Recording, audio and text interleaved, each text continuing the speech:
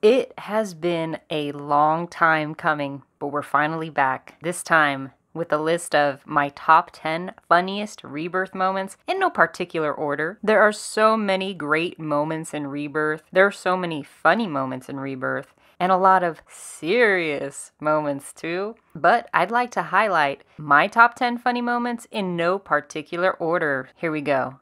Aerith calling herself a dumbass. I'm telling you, this sequence was one that I did not see coming after such a serious and awesome rendition of the Nibelheim incident. We have Aerith telling us about how she found out about it on the Shinra news in Midgar. Barrett tells her that, hey, Shinra is not to be trusted, and anyone that does trust them. Question, does that make me a dumbass? I didn't say that. What I meant was... And that was not something that 2 hours into this experience was I expecting to hear from Brianna White's mouth. And then Aerith proceeding to say how her back hurt, and then Tifa offering to massage her. It didn't feel real. Wow. You weren't kidding, were you? It didn't feel like I was actually witnessing this, but it was real and it was happening and I could not look away. So, good stuff.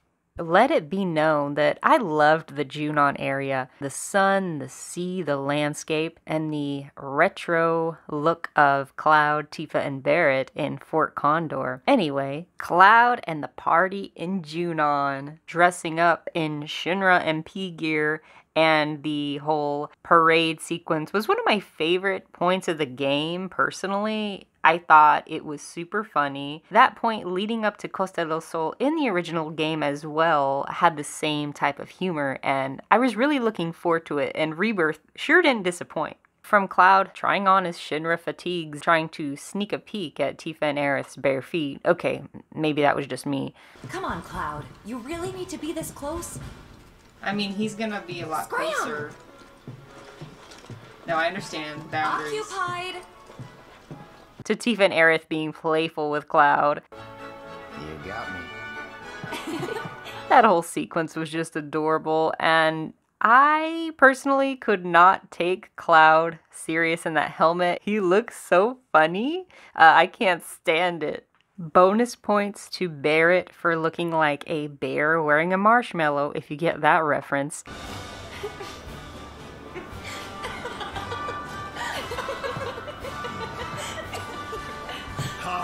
Very funny. I could have shot you. You look... What? Wow. Even the gals could not resist cracking up. Red 13, Nanaki, doing the moonwalk. I get to show my hand. Oh, that's right.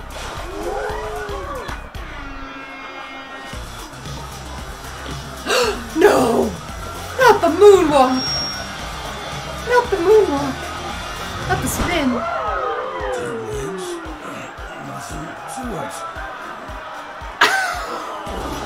I mean, I expected some bipedal shenanigans on the ship, but I honestly couldn't have expected that, and I'm sure no one really did. I mean, did you? It certainly took me by surprise. Red certainly cranked out those moves. Where did he even learn to moonwalk? And was he watching Michael Jackson videos in his spare time? Where the hell did this come from? It was a moment of fan service of the best kind, and I'm all for it, because he's adorable, and for him to be the final opponent, well, it was everything I wanted in a card battle. Oh my god, please. Let's play. I choose you, Exodia! And it felt like a fever dream in a lot of ways, but it's okay because Ff7 is like a fever dream most of the time. Arrival to Costa Del Sol! Upon arrival, the team, especially Barrett and Nanaki, do not seem to be ready to have some fun in the sun and relax. They still seem, a little uptight with everything going on, and Tifa and Aerith have other ideas. They are, after all, ladies in their 20s, and they might want to kick back, catch some rays, maybe swim. They're guilty as charged, however, when Barrett tells them, You better not be suggesting we all hit the beach. Hey, I saw that. Don't go thinking I did. You two said it with your eyes. They run off. Cloud's comment? Well, nothing. Which makes me giggle even more. It's hot. In the sun. Is anybody surprised that I put this on the list? Good. You shouldn't be. Oh my god. Well, Red, how do we look? Huh? Tifa, you look as sleek as a dolphin, and Aerith as diaphanous as a jellyfish. So after the awkward exchange, Cloud sees both of them in their bathing suits, but Tifa is a particular point of focus, and if you ever thought Cloud's attraction to Tifa was in doubt, well, this moment makes it very apparent. Cloud? Something wrong? No, nothing. It's just hot. In the sun. Speaking of which, you guys should probably put on sunscreen. You might want to go first.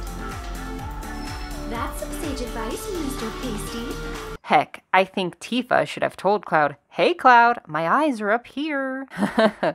Speaking of Cloud's attraction to Tifa, multiple Tifas. The way Yuffie teases Cloud, she is such a younger sister to Cloud. I mean, that's their dynamic. I don't care what anyone says. You can unlock this scene when you do Johnny's Tomberry King quest in the Corel region. This is one of the conversations that Yuffie has with Cloud. Okay, what about Tifa? Thinking naughty thoughts? Oh, shut up. Busted! I thought ninjas were supposed to be silent. Oh, forgive me for interrupting your fantasies. I'll let you get back to being her. I mean, okay, Yuffie, call it out for what it is, because wow, I never thought we'd get something like this in Rebirth. Then again, I didn't think we'd get some of the things we had in Remake too, so I digress. Yuffie joins the party.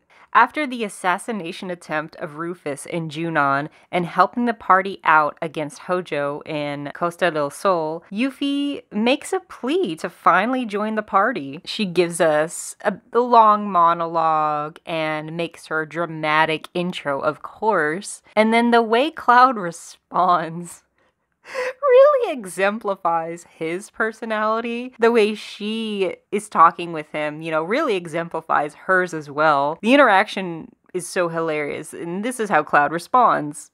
Cool. Hey, hold it, you spiky-haired jerkface! Where do you think you're going? I challenge you to a duel! And I chose to bring it. And then Yuffie backs out on her offer to fight. I love it. Cloud Jr. Now, I said that there were plenty of serious moments in Rebirth, but there are plenty moments of levity too, and these show the reason why Ff7, I think, is so beloved, because the likes of Cloud Jr. stepping onto the scene again right when the party is reunited before Corel, and he perches on Cloud's shoulders. It's just the best type of teasing and the best type of reference towards Cloud basically being a chocobo, and I love that for him. I've always loved the nickname Chocobo Head. Kill me.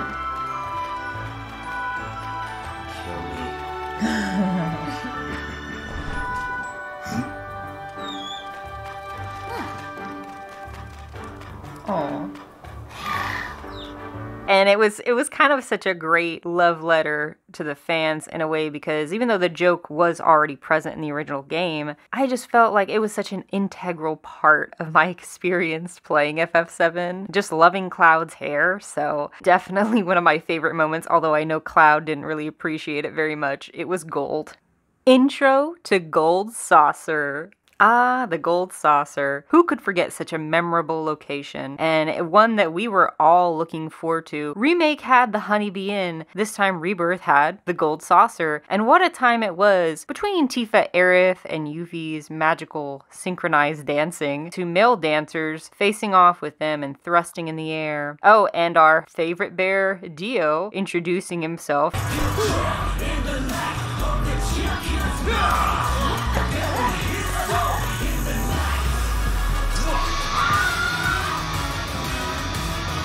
Oh my god, he's thirsting. Oh my god.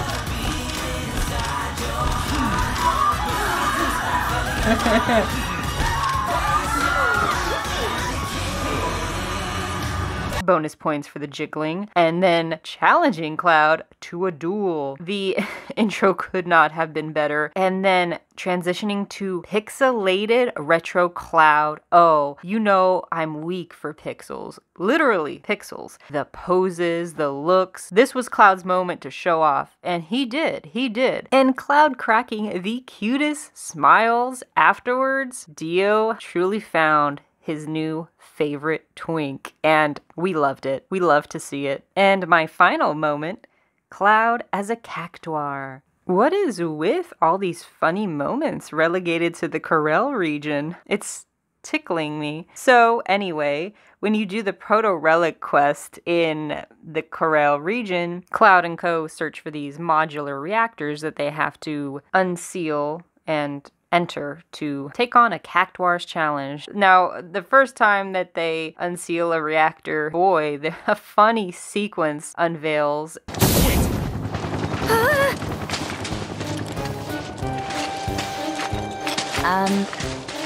What are you doing? I'm not doing anything.